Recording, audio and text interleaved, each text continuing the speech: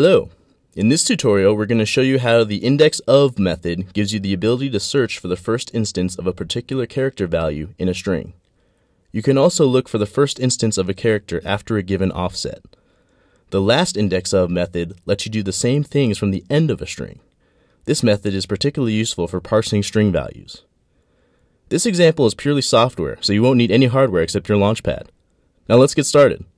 First, plug your Launchpad to your computer over USB. Now let's open up Energia. We will import an existing code example by going to File, Examples, Strings, String IndexOf.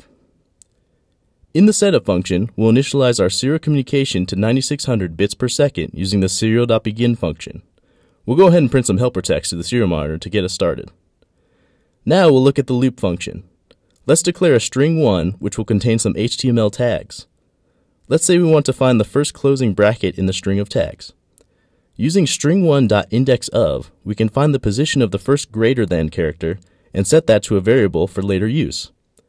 Go ahead and print that out to the serial monitor.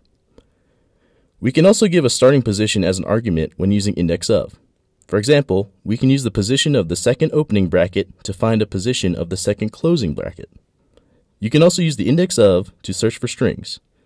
For example, we can find the body tag position or an item in an HTML list.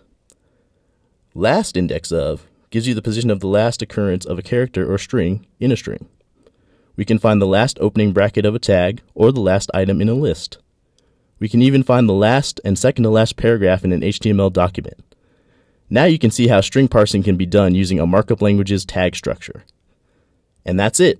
Press the Verify and Download button, open up the serial monitor, and watch as positions of characters and strings inside string objects are printed to serial.